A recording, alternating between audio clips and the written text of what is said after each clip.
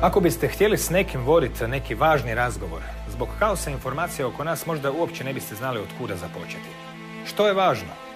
Što je istinito? Što je dirigirano? Što je dobronamjerno, a što ne? Zato među važnim razgovorima svoje mjesto sigurno ima razgovor o prirodi zbivanja oko nas, na temelju premise o centraliziranoj kontroli informacija, financija i odlučivanja, koja nam se predstavlja kao svoja suprotnost. Ukratko, to je ono kad se jedno priča, a drugo radi. To drugo moglo bi biti koračanje, ne baš više niti skriveno, prema svjetskoj totalitarnoj državi. O tome ćemo razgovor ne po prvi puta voditi ovdje, na rubu znanosti.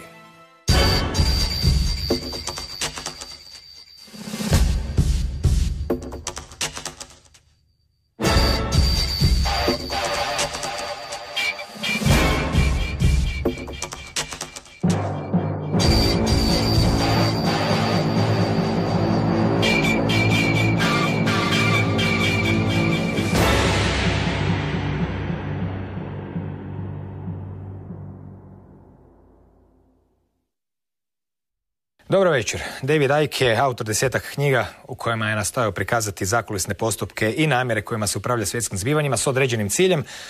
S obzirom dakle da ono što će sutra postati povijest nastaje na temelju interpretacije današnjih događaja, minute koje slijede posvetit ćemo nekoj vrsti revizionizma. Ne toliko povijesnog koliko revizionizma vrlo nedavnih događaja, kojih svakako ne nedostaje u ovo vrijeme vrlo ubrzanih zbivanja. Dobro večer. Hello, mate. Kada pričamo o situaciji i ubrzanim događajima oko nas, krenimo od kraja.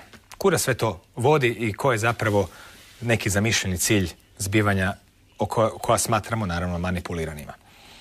Well, what's interesting as we sit here now is that what I've been writing and talking about for over 20 years now, but nearly 22, is coming to a point where it can be clearly seen. But it's like everything. If you are faced with a lot of information, but you don't, if you like, have a sat-nav or a road map, then it can be a series of dots, what's going on. But when you see a few, what I call coordinates, suddenly these bewildering dots become a tapestry, and you can see how they all fit together. And I guess the main ones are, first of all, where does this cabal of families and their secret society network that I've been exposing for 2 decades, where do they want to take the world? Well, it's a simple equation. When there's a few of you and you want to control literally billions more and more fiercely in a much more and more tyrannical way, then you have to centralize decision-making. The more points of decision-making there are, the more diversity, the less control any central cabal is going to have, because there's just too many points to have to keep manipulating. So what they set out to do a very, very long time ago is to constantly and incessantly centralize power. And this is going back. This has not been going for a few decades. We're going back to this process to when humans organized themselves in tribes. And in those days, the people of the tribe decided what happened in the tribe. Then we reached a major stepping stone in this process, where lots and lots of tribes were brought together under what we call nations. Now, a few people at the center of the nation, the country, are now dictating to all the other tribes. And what we've got in Europe, Croatia's not going to join. You're not going to join, are you? Oh, for goodness sake. What we've got in Europe, in the European Union, and other unions that they want. They've got an African Union, they want an American Union, a Pacific Union, a Middle East Union, and so on. We have a situation now in Europe where the countries that absorb the tribes are being absorbed by this superstate. And thus now, at the center of the superstate are a handful of dark-suited bureaucrats, not even elected people, who are dictating to all the former countries who were dictating to all the former tribes. So what we see is this incessant centralization of power. We see it not only in politics, but we see it in corporation ownership, in banking ownership, in media ownership, and for a long, long time now, we've had a name for it, globalization. What people call globalization is merely this agenda I've been exposing all this time, unfolding around the world. So where's it going? Well, ultimately, what they have been working towards is a structure whereby they have a world government which dictates to every country. In fact, in the end, they want to break the countries up into regions. They have a world central bank which dictates all global finance. A world currency which wouldn't be cash, it would be a single electronic currency, the same one for everyone in the world. And of course, there are massive implications for freedom in, single electronic currencies or electronic currencies in general, because when you go into a store or whatever to buy something today, and you hand over your electronic money, a credit card, and the computer says no to you, then at least, although it's going out of circulation so fast, at least you can pay cash. When there is no cash, that computer's deciding, above barter, whether you purchase or not. That's the idea. Then they want a world army to impose the will of the world government on anyone who doesn't just take the diktats from the cabal at the centre, the world government. And we've reached the point now where we have a de facto world government and a de facto world army, which is operating in a de facto way, in the way they want this structure to work. I.e., we have a world government under code terms like international community, G8, and all this stuff. And, of course, it's not the international community. It's the United States, Britain, France, Germany, Israel, and this little cabal. It's not a world community at all, but they just call it that. And then what happens, as we've seen in Libya, and as they want to do in Syria, and of course, too in Iran, they want a situation where the world government would then send the world army in to sort out any country that wasn't playing ball. What have we had this summer now? A situation where the world community, the international community, demonizes people like Gaddafi, demonizes people like Assad, and having done that, they send the boys in. NATO, de facto world army. So we've actually reached the point now in this process where what they want it officially with world government, world army names is actually playing out in a de facto way already. And so how do they take us there? They take us there by mainly two mass manipulation techniques, not just mental manipulation, but emotional manipulation. The first one I called a long time ago now, problem, reaction, solution, where you want to change the world in a certain way, and you know that if you openly offer that way forward, you're going to get a big reaction against it. People are going to say, what are you doing? What are you doing? So what you do is you don't announce it openly. You play problem, reaction, solution. Stage one, you create a problem. Could be a financial collapse. It could be a government collapse. It could be a terrorist attack, which you engineer and blame someone else for, like 9/11. And then you tell the public, through an overwhelmingly unquestioning media, the version of the problem you want them to believe, i.e., bin Laden orchestrated 9/11 from a cave in Afghanistan, I hope he had a battery on his phone, But anyway, then at stage two, you want the reaction of outrage, of fear, of something must be done. And then you, who have created the problem covertly, then have got that response, that reaction, do something. You then openly offer the solutions to the problems you've created, which are changes in society and changes in legislation and changes in the structure of society and government, which advance your agenda of centralization of power. And we have such a wonderful example now in our area of the world. Because, you see, what I've just described, problem, reaction, solution, is why the world has been incessantly, right up to now, constantly bombarded by problems, upheavals, crises, things that don't work. It's a simple explanation why. When you have a situation that works, that is in harmony, that people are happy with, you try telling them you're going to change it. What are you doing? Everything's fine. If it's not broke, don't mend it. Go away. So you have to keep making sure the status quo in whatever area of society we're talking about consistently doesn't work. So what you do is you create a problem to make sure it doesn't work in a certain area. You then get the reaction, which allows you to offer your solution. But the solution's not designed to solve the problem.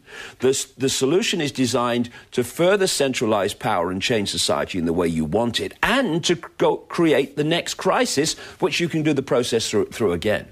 And what we're seeing now in Europe, coldly calculated, mercilessly abusing the people of Europe to advance this agenda, is the engineered economic catastrophe in Europe, which is designed, and my goodness me, as we sit here, they're saying it already.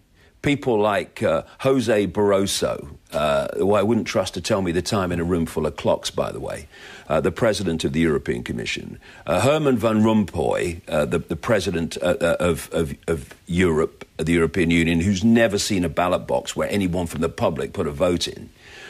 People like Merkel in Germany and Sarkozy in France, they are now using a term they were terrified of using before because they didn't want to frighten the children.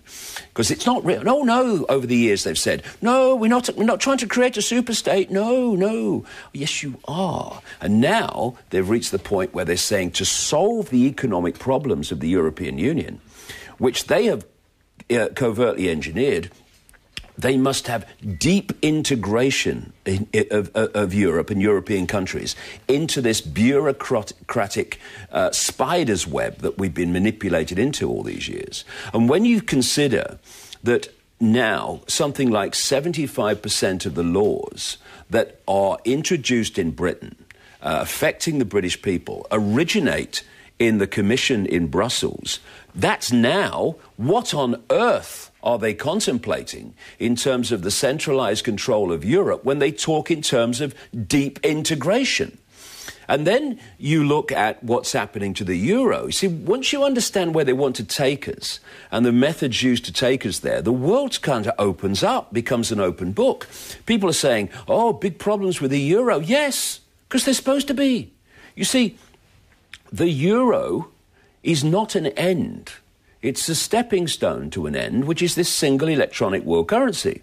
Thus, they were faced with a massive currencies in Europe, the Deutschmark, the Guilder, the Lira, the Franc, and they are on their way in their goal to this single electronic currency. And they've got all these currencies that they're faced with. So you introduce the euro and you delete all those currencies from countries that have joined the euro in one fell swoop. And now you are a massive step closer to your single electronic currency. So the euro, at some point, I'm not saying tomorrow, but at some point, the euro is absolutely going to be crashed so it doesn't work. And when it doesn't work, what are people going to say? Do something. Well, you know, the only way out of this is an electronic currency, a single electronic currency for the world and all that stuff. And in terms of the World Central Bank that I talked about to dictate all global finance, the Vatican's just come out in the last few weeks calling for a World Central Bank and a global government. George Soros, this billionaire financier, an absolute bagman agent for the cabal, not least the House of Rothschild, he's calling for a world central bank. Why? Because of the global economic crash. Who crashed the global economy? The people like Soros and the cabal he represents. So all the time we are being manipulated by creating crises and then offering the solution to the crises. And just very quickly, one other thing, one other technique that is like the stablemate, the bedfellow of problem, reaction, solution is what I call the totalitarian tiptoe. And that's when you know you're going to Z, but if you go from A to Z in too big a leaps, then people are going to look up from the game show and the sport event and say what's going on, because the change is going to be so blatant. So you go as big in a bigger leap as you can towards that goal, but not so fast that you alert too many people, or not so fast that people start to see that actually these steps are not in isolation, they're actually connected. And that brings us back to Europe. The day after I was born, on April the 30th, 1952, 60 years ago nearly, the man who is still today called the father of Europe, the father of what became the European Union, a man called Jean Monnet, another front man for the House of Rothschild. He wrote a letter to a friend 60 years ago. And in summary, this is what he said. We are going to take the people of Europe into a superstate in stages by stealth, and each stage along the road we're going to justify further and further integration by economic means. And he also points out that each stage of centralization would be promoted as unconnected to all the other stages. And so what we've seen, if you look at it through the decades, is the constant centralization of power in Europe, to the point now, thanks to the Lisbon Treaty, it is phenomenal. And they want more, even more, much more. And they have been using economic means to justify these stages. And here we are sitting here today, and they're doing precisely that again. Economic catastrophe in Europe. We need to have a European Union treasury, they're saying now, to dictate the tax and financial policies of every country in Europe, and centralization and deep integration. They're still doing it, and we need to get wise to it, because if we don't, then not even our children and grandchildren are going to live in a fascist nightmare. If we have got much time left in our lives, we're going to experience it, because it will be there within 10 years. And I might even be being optimistic about that unless we intervene. Danas se čak spominje da se ograničenja državnih proračuna trebaju staviti u ustave, što je isto jedna apsurdna ideja s obzirom da ustav ima sasvim drugu funkciju, ali mnogo toga je tu zapravo ironično na prvi pogled, kao kad neko daje lekcije iz demokracije, a pritom nije ni sam demokratski zabran i slično. Ključni problem je u tome što ljude se uvijek uhvati u trenutku i organizatori svjetskih događaja su uvijek korak ili dva ispred, i zapravo zato bi trebao biti oprezan čovjek, koliko sam shvatio, jer se iza oba dvije strane krije uvijek isto, ali to isto je uvijek ono što do sad nisi vidio, nešto novo, nešto neočekivano. Primjerice, danas su jako popularni prosvjedi protiv Wall Streeta. I sad tu imamo jednu situaciju gdje čujemo prosvjednike kako govore moramo se ujediniti u globalnoj promjeni. Što zvuči upravo kao da se spominju nekakvi planovi o kojima ste sada govorili. Drugim riječima, kada čovjek već želi djelovati na ovom svijetu, trebao bi imati u vidu neki način da svoju vlastitu energiju zaštiti i da zapravo ne pomogne onom protiv koga se navodno buni. Kakvo je vaše viđenje prosvjeda u Wall Streetu? Koliko je to autentično, koliko je to manipulirano, je li unaprijed dogovoreno ili se pokušavaju ljudi naknadno instrumentalizirati? I zapravo čovjeku očito preostaje samo da nikog ne zastupa i da ne dopušta nikom da govori u njegovo ime.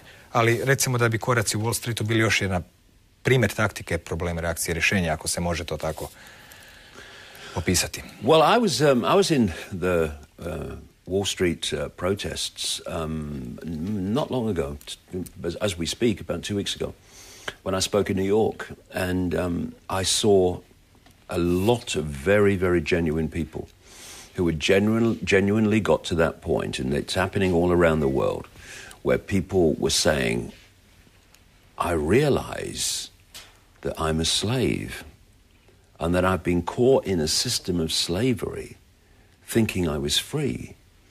And they're beginning to see that the tiny few, in this case, bankers, are dictating to the lives of billions, right?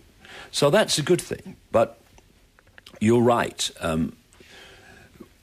One of the main reasons that I've been doing what I have for the last 22 years is trying to communicate information so that people get streetwise to how the game's played. Because if we don't get streetwise to that, the game plays us. And we can get in a situation where we think we're challenging the game, but actually we're serving the game.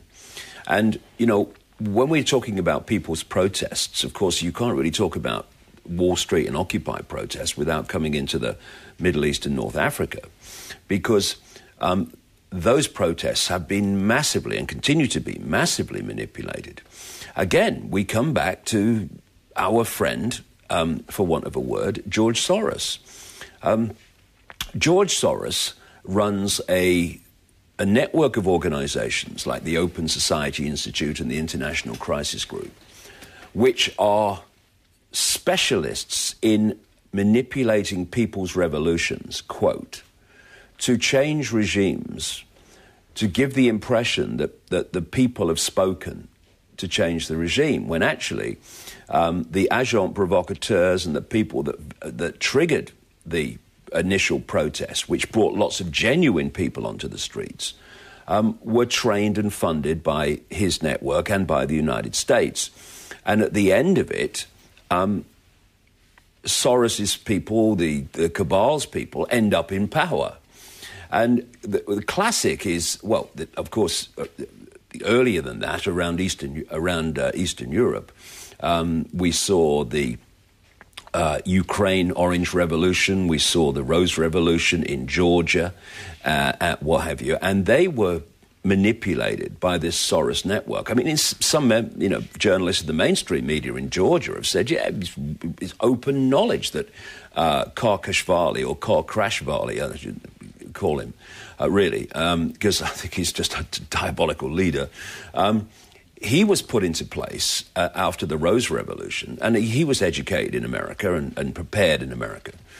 And so Soros was doing it in Eastern Europe, and also in league with a man called Zbigniew Brzezinski, who was at one time Jimmy Carter's national security advisor.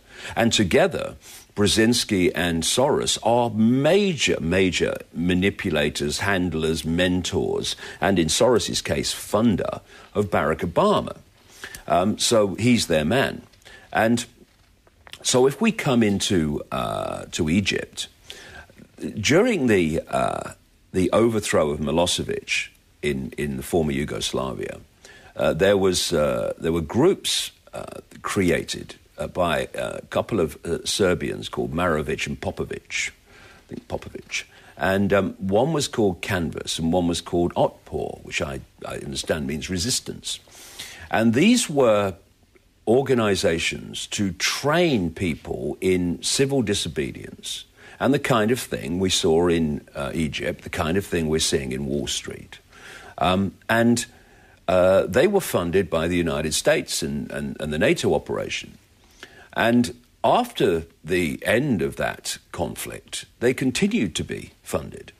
And they have openly admitted that they trained key members of the initial triggering of the Egyptian revolution, the original one, in the art of doing that. It's also now been established that those people that were behind the initial triggering of it had been working with the U.S. Embassy in Cairo for years. They'd been flown to America to meet people and have further training. And one of the key kind of groups involved there was one called the April the 6th Youth Movement. Now, the Serbian guys admit that they trained those people. And, of course, Otpor has this clenched fist logo, and therefore you had the clenched fist logo of the April the 6th Youth Movement. And Marovic turns up in Wall Street making a speech there in the earlier time of the Wall Street occupation. And then you look at a man who, when they started gathering in the square in Cairo, this man got on a plane in Europe and suddenly had this revolutionary fervour and headed for Cairo. And this was Mohammed El-Baradi, who was formerly the head of the UN International Atomic Agency. And he got off the plane in Cairo, and within days, he's one of the leaders of the revolution. And then he said he's going to stand for president when elections come and stuff like that. Well, it just so happens that before he got on the plane, El-Baradi was a board member of the International Crisis Group of George Soros and Zbigniew Brzezinski that specialises in triggering people's revolutions and making sure their guy's in power at the end of it. I'm just hoping that getting this information out, and we're getting it out more and more about Baradi, that it will, throw a spanner in his works in terms of becoming the leader that they want. And then you go to Libya. I mean, the idea that was a genuine revolution in Libya is outrageous when you look at the evidence. They were NATO agents provocateurs that were funded and armed, not least through Qatar, the Emir of Qatar, who does not represent the interests of Arab people. He represents the interests of NATO and that cabal that control NATO. And so you have this situation where one of the military leaders of the rebels in Libya was a man called Khalifa Hifter, who for the previous 20 years had lived in Virginia down the road from CIA headquarters on their payroll. And what they're doing is using individual excuses like, oh, Gaddafi's doing these terrible things to this, oh, Assad and all this stuff, to pick off country after country in a very systematic way. Because General Wesley Clark, who people in this area of the world will certainly remember, not a man I care for, I have to say, but he said in 2007 in an interview, which you can see on the internet, that a few days after 9/11, he was told by an officer in the Defense Department that in the U.S. military that they were going to invade Iraq. This is not in 2003 when they got round to it. They were going to invade Iraq. They were planning already just after 9/11. So Clark said in this interview that 10 days later, he met this officer again, and he says, what's the latest on invading Iraq? Well, it's worse than that, sir, he said. And he showed him a memo from the Defense Department, which said they were going to take over and invade 7 countries in 5 years. And these countries, they were going to start with Iraq. Then they were going to go Libya, they were going to go Syria, they were going to go Iran, they were going to go Somalia, and on it goes. So what we're seeing now, as with the European Union story, is not something where these people are reacting to events. They're following a script.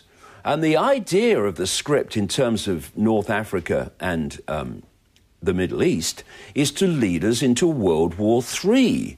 You know, I did an interview, a video interview when I came to Croatia. It was the last time or the time before, but maybe 2009, in which I was talking about the plan for the Third World War, because they've always planned 3.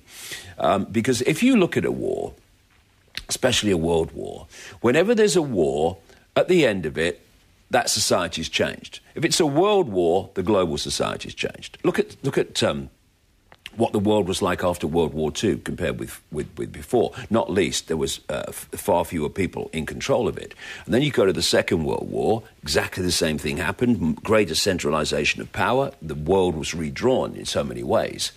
And the idea is to have the Third World War, and that is, as I've been saying for years and years and years, is to bring what we call now NATO countries, Europe and North America, into conflict with Russia and China. And as we sit here now, we're watching these pieces being moved into place so blatantly. There's this constant obsession with invading or bombing Iran, generated by out of Israel overwhelmingly, and with, you know, America in its slipstream. And they're picking off these countries one after the other. They're desperate to do the same to Syria that they've done to Libya. And if they do, and also they are drone bombing these unmanned drone aircraft, which are actually flown by joysticks on the other side of the world at the Creech Air Force Base near Las Vegas. And they're killing increasing numbers of civilians in Pakistan. And we've seen, of course, very recently, nearly 30 Pakistan soldiers killed by these drones. And NATO come along, the leader comes along and says, "Oh, sorry, it was an accident." And as the Pakistan authorities have said, you were doing it for 2 hours. That's not an accident. And it wasn't. It's upping the ante. It's pushing the pressure, because we've already got a situation now where China is saying, mess with Pakistan and you mess with us. They've said, in effect, mess with Iran and you mess with us. As we're sitting here talking, Russia has deployed warships to a Syrian port in response to what's going on there. And then just a couple of weeks ago, announced that there were going to be a permanent troop presence in American troops in Australia. And he made the point that the focus of American foreign policy was now going to be Asia and the Pacific. And then you've got Zbigniew Brzezinski, who is such an insider that if you read his books, he's telling you what's going to happen. I mean, you read his books from 30, 40 years ago, and you'll see the world we live in today. But what he talks about in his books is the need to control an area of the world he calls Eurasia. And for people that can come across that term, it's basically Europe across to China and up to Russia and down to the Middle East. This is the very area of the world that all the focus is going on now. Because Brzezinski says you control Eurasia, you control the world. And what's right in there in the middle of that? Iran. And so we're seeing this script unfold. And unless there is intervention by the people, then it will unfold.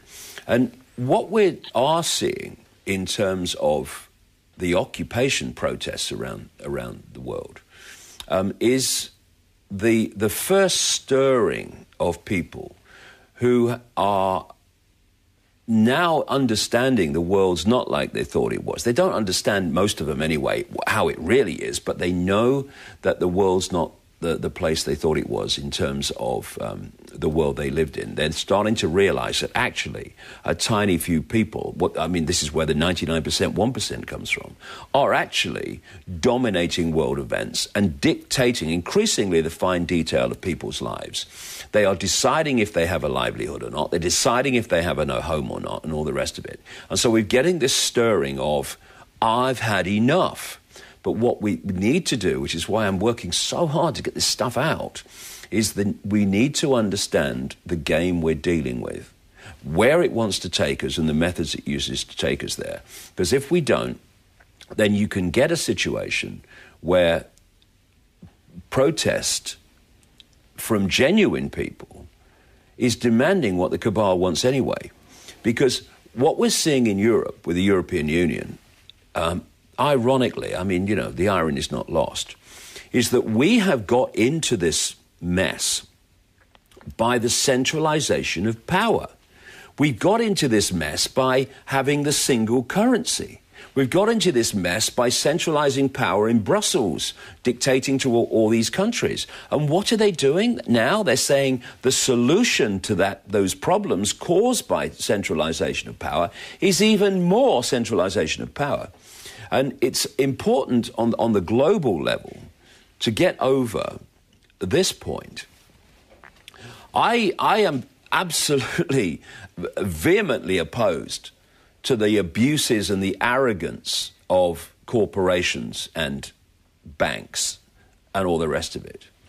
But when people talk about we must do this, we must get rid of the banks, we must get rid of the corporations, or we must bring them under control, we got to be very calm and ask, okay, yes, I agree with all that, but how is that done? Because the corporations, mega as they are now in biotech and pharmaceuticals and oil and banking and food production and all the rest of it, and you know, like I say, powerful as the banks are, that is still a stepping stone.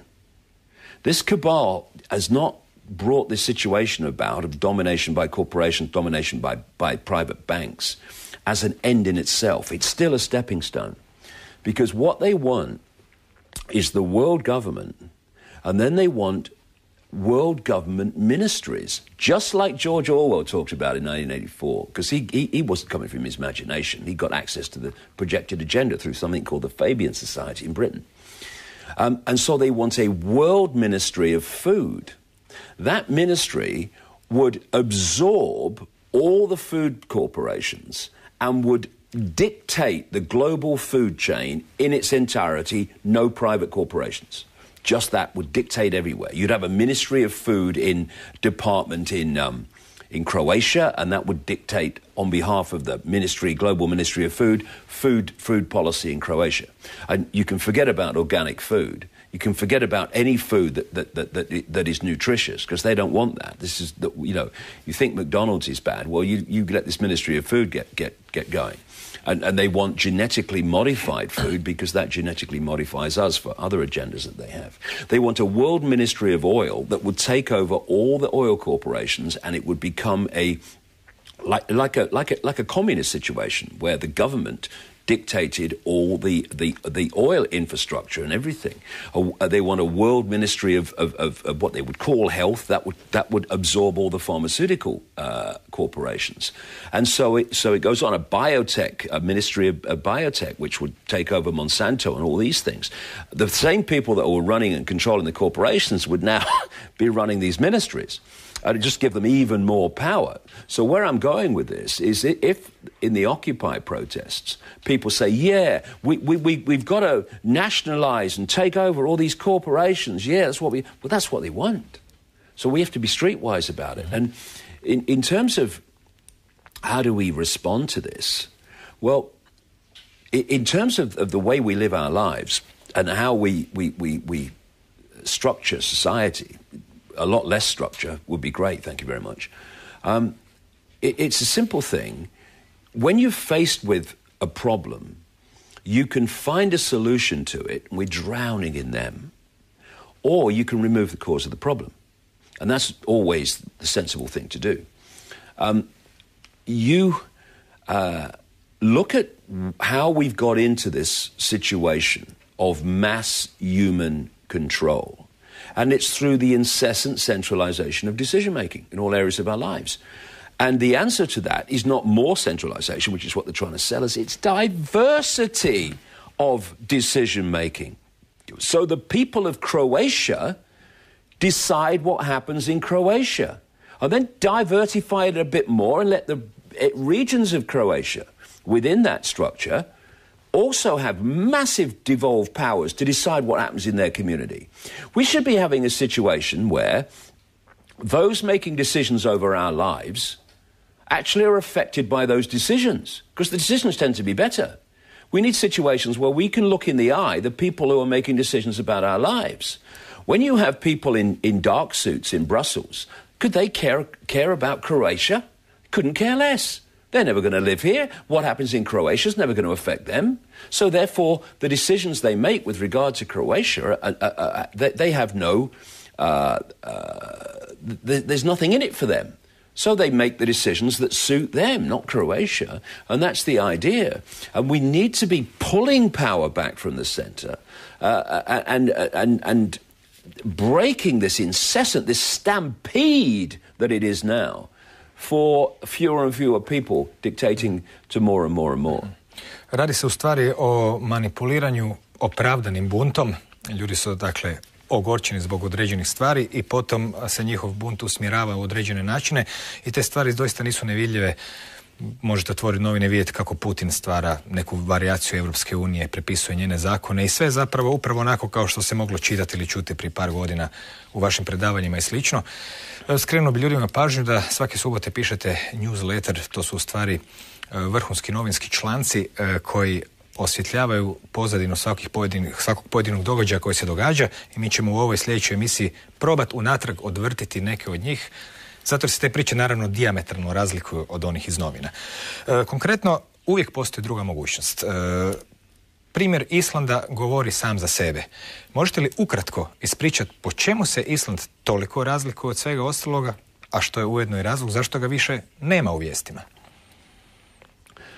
Well, Iceland is a very interesting story. First of all, when Obama became president, he appointed a man in charge of his entire US budget called Peter Orszag. Peter Orszag, before being given control of the entire budget of the United States, was involved in a company that was advising the Icelandic Central Bank in the run-up to the crash. Oh, my goodness me, what should we do with Peter after all that? Let's give him control over the budget of the United States. I mean, what a joke. The difference in Iceland, and it's a wonderful example, is the Icelandic people, when they were told that they were going to take the consequences for the banking catastrophe caused by the banks, they said, we're not having it. We're not going to take the consequences for that. And Iceland took another direction in which they let the banks fail. And Iceland, therefore, was coming through this with much less trauma than those who have bailed out the banks. Because what we've seen here, and Iceland shows that there is another way. We have seen, since 2008, the biggest transfer of wealth from the population of the world to a tiny elite in known human history. And it's gone like this.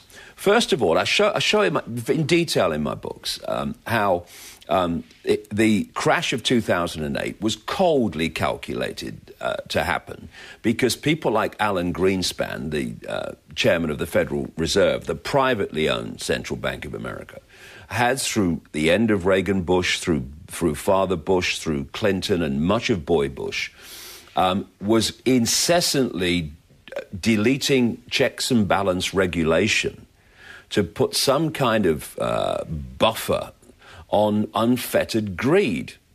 And so by the time he left, I think it was about 2006, because he knew the crash was coming, he wanted out now. And he brings in this guy, Ben Bernanke, who's just his puppet and poodle anyway, from the background. And, of course, the crash happened. And the crash happened because of the banking system. Now we have a banking crisis.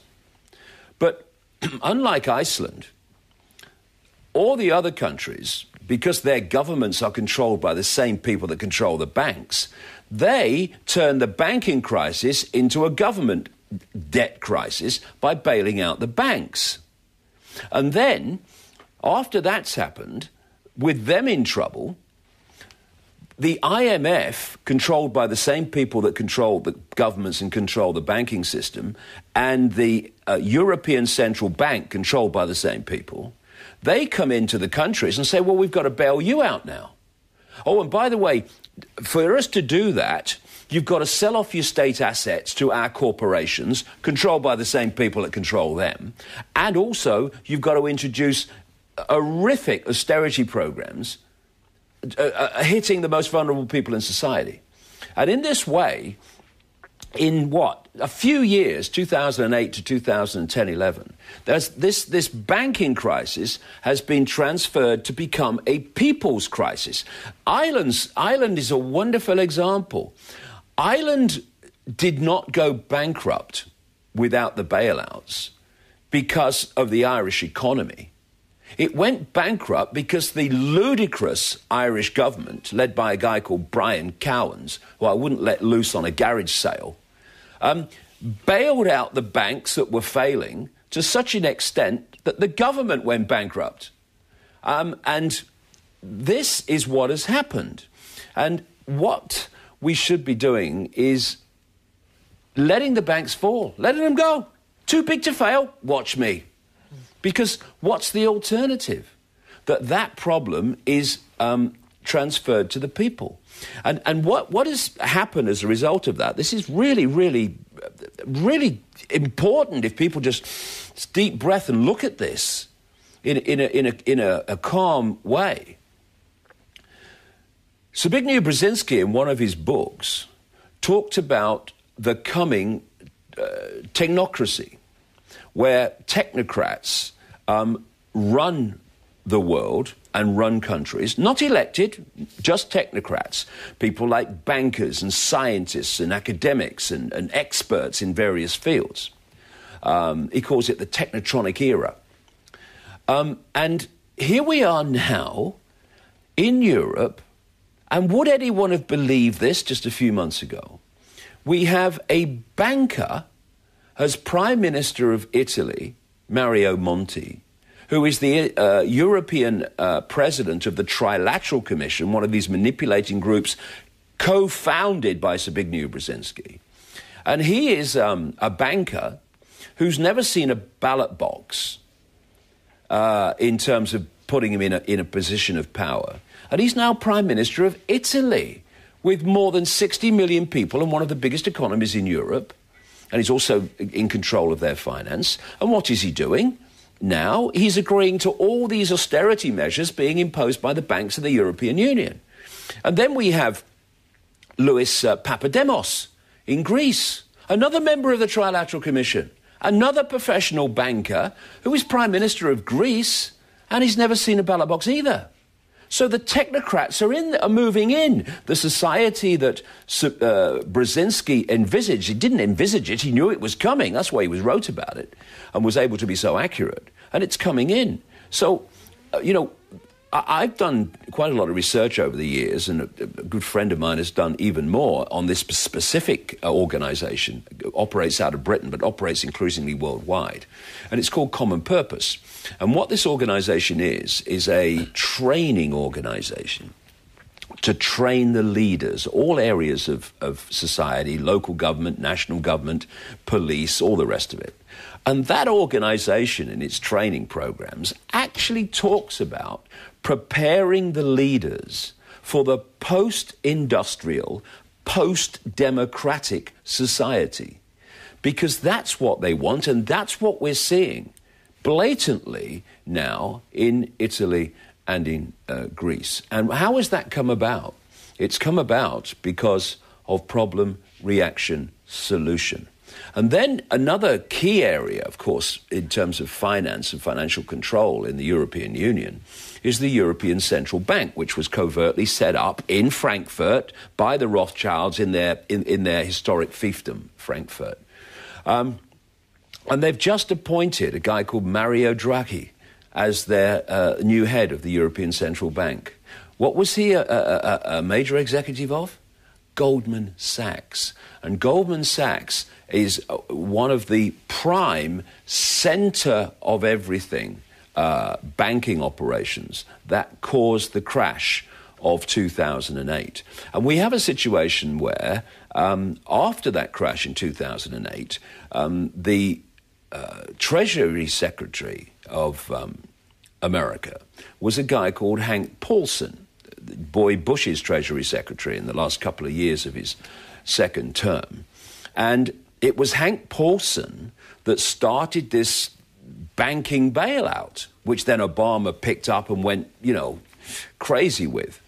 Hank Paulson joined the Bush administration from his previous job, Chief Executive Officer and Chairman of Goldman Sachs. And what's come out in the last few days is that during the initial aftermath of the initial crash of 2008 in September, he was telling Goldman Sachs and his mates what the policies were going to be. He told them that Lehman Brothers was not going to be saved and was going to go down. And Goldman Sachs was betting like a Las Vegas casino on all these decisions being happening and all these things happening in the financial story of that time. are making a fortune out of it. And how could they do that? Because they knew that it was going to happen, because Paulson was telling them. He's the Treasury Secretary. What we're also seeing now, which is another thing to highlight, is that there are 3 credit ratings agencies called Moody, Standard & Poor's and Fitch Ratings that dominate 95% of the credit rating business in the world. These are the same credit ratings agencies that when the banks were building up all these toxic assets through all this criminal activity they were doing, these credit ratings agencies like Moody's were rating this toxic rubbish as AAA, which got people like pension funds to have the confidence to buy it and take it on.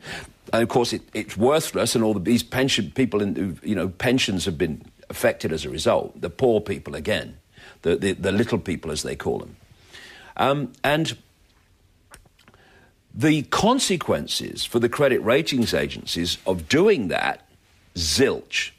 Now, who is it that is credit rating countries like Greece and Italy and Spain and Portugal and Ireland, and when they downgrade their credit rating, causes economic catastrophe in those countries?